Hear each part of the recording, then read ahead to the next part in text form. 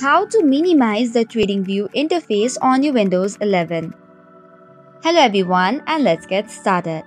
On today's video, we'll be discussing about TradingView's interface and how can we minimize, zoom in or zoom out it on your desktop.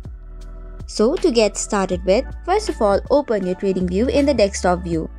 You can do the same for the browser view as well. First of all, to open the full mode, you have an icon written on the top. If you tap on it, it will open the full view, or you could also press Shift+F to open the full view. Likewise, to minimize, just tap on Exit button and you'll be escaped. Likewise, for another option, what you can do is click on the three dots on the top right, or you could also use the shortcut which is Ctrl+ button in order to zoom in as well as zoom out. The same option is also available on the main menu. You just have to tap open it and then tap on zoom in option. Likewise, you can also use the shortcut key Windows + down arrow key in order to minimize the screen.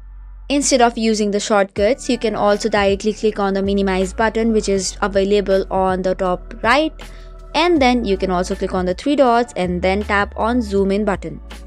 So these were the options that you can try to minimize the TradingView interface on your Windows 11.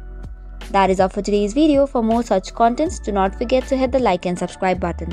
Thank you and keep watching.